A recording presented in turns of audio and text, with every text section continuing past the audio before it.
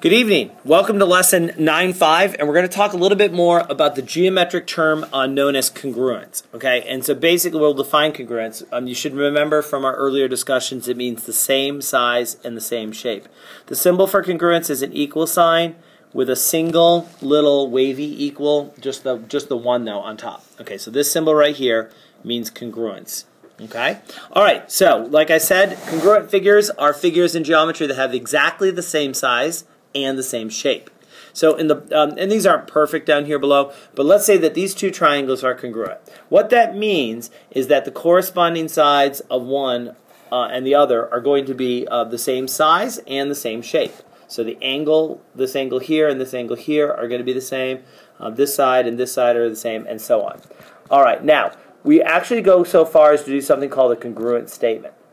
And a congruent statement is basically stating exactly how the two triangles, not only are they the same size and shape, but how do they actually line up. So if I start with triangle, let's go with CAB, like a taxi cab. Okay, I want you to notice what we're doing here with CAB. We're going from the thing that looks almost like a right angle, maybe it is. We're going out to the really small angle, and then we're going up to the top angle. So when I come over here to this triangle, okay, we want to do it in exactly the same order. Okay, so if I go triangle CAB, that will correspond with what triangle over here? CAB, from C to A to B. That would be from D to F to E.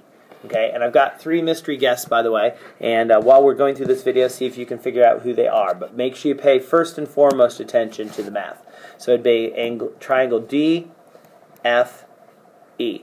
Now, with the picture drawn here, you can pretty much tell which sides go together. So, for instance, if I put a couple tick marks up here on AB, you can probably quickly see that that's the same as FE. Now, it's actually technically the same as EF, but again, since we're going from A to B, we should go from F to E. So we would say that for corresponding sides, we could say that segment AB is congruent to segment FE. And make sure you put the bars on top.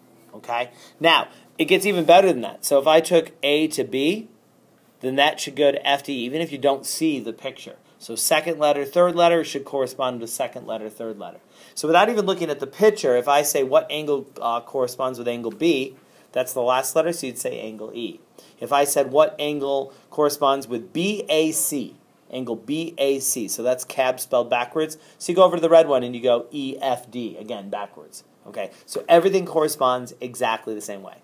And that's what you get when you have two figures that have exactly the same size and exactly the same shape. Their corresponding parts are going to be congruent. All right, let's go the other direction. Suppose I want to find out when are two triangles congruent, and I know stuff about their parts. Well, obviously, going back to the earlier example, if all 6 parts of one triangle, so in other words, all 3 sides, so this side and this side are the same, and this side are the same, and this angle and this angle are the same, and this angle and this angle are the same, and this angle, angle D, is congruent to angle C. Well, obviously, if all 3 angles and all 3 sides of one triangle are congruent to all 3 angles, the corresponding 3 angles, and the corresponding 3 sides of the second triangle, well, it stands to reason they're the same size and they're the same shape. But do I need all 6 parts? And the answer is no. Okay. If I just gave you 3 sticks and said, hey, put these together and make a triangle, there's only one way you can do it. All triangles made with those 3 sticks. They might be turned versions of it, they might be flipped backwards, but they'll be the same triangle. So side, side, side, okay, of one triangle are equal to the side, side, side of another triangle. You know that the two triangles are congruent. It's also true if you know 2 sides and the angle between them, so that we'll call that side angle side. In other words, if we go around the triangle, this is a side, this is a side, this is an angle, and this is another side. And I do the same thing in another triangle, I get an equal side, an equal angle, and an equal side. Then the two triangles would be congruent. And the final criteria is if you have an angle, and this is actually a ray here, a side length, and then another angle. Obviously, the only way these 2 rays are going to come together to make a triangle is if they finish up the triangle. Same thing with the side angle side. The only way to finish that triangle is to draw across the bottom. Okay? And so that's called angle, side, angle. If you have any of these 3 criteria, criterion. And it's actually kind of easy to remember. They're all palindromes, meaning they're the same backwards and forwards. Then you're going to get two triangles that are congruent. The only one that doesn't work, be careful about angle, angle, angle. Okay, so think about why angle, angle, angle isn't going to work. So I'm going to draw here a small, what I would like to be an equilateral triangle. Then I'm going to draw a much bigger equilateral triangle. Okay? Now, in an equilateral triangle, what do the three angles add up to? 180 degrees. Right, 180. And they're all equal angles, right? So yes. if all three angles are equal, what would each angle in the corner have to be? 60 degrees. Yeah, this one's got 60, 60, and 60. So does this one. So here I've got two triangles where three angles of one triangle equal three angles of the other. Okay? And are they congruent? No. No. What is similar about them? What is the same? The angles. The angles are the same, and the shape is the same. So these are actually called similar figures, and similar is another geometric term that's like congruent. What similar means is that the two things are the same shape, but not necessarily the same size. Okay. In fact, it gives us a little bit more too. It'll tell us that the sides are proportional.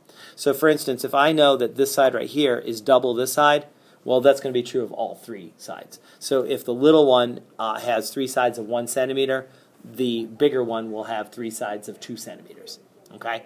And so those are, it's an actual geometric term. It's called similar. It looks like the congruent symbol without the equal sign. So it's just a single little squiggle. Okay? All right. So that's everything you really need to know for right now about congruence. Congruent figures are the same size and shape. We need to know how to pair up the corresponding pieces, like corresponding angles and corresponding sides. That's the whole, getting the letter thing straight. And then we need to know these three properties. And so I would expect to see this on the daily quiz. Side, side, side, side, angle, side, angle, side, angle. In fact, the only one that's a palindrome that doesn't work is AAA. All right, so finally, we're up to the, oh shoot, it showed the names. Okay, so, well, there we go. You were supposed to guess whose shoes these were. So we've got Quinn, Hampton, and Matthew. Gentlemen, thank you very much for helping with congruence. You're welcome. And You're welcome. Everybody else, thanks for tuning in. And we will practice working on congruence tomorrow.